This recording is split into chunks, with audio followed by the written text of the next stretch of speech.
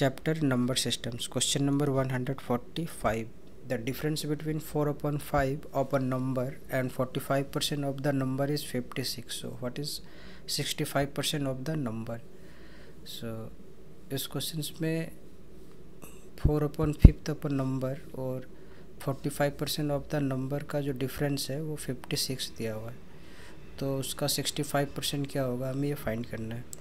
तो सबसे पहले हम रिक्वायर्ड नंबर को लेट लेते हैं। Late required number B x and according to the question 4/5 of x minus 45%, 45 upon 100 x is equal to 56 दिया हुआ है। तो इसका सबसे पहले हम एलसीएम ले लेते हैं। तो 100 होगा, ये 100 को 5 से डिवाइड करेंगे 20 और 20 को 4 से मल्टीप्लाई करेंगे तो ये होगा 80x minus 45x is equal to 56। और 80 में अगर हम 45 लेस करेंगे तो ये होगा 35x is equal to 56 into 100। So x is equal to 56 into 100 upon 35।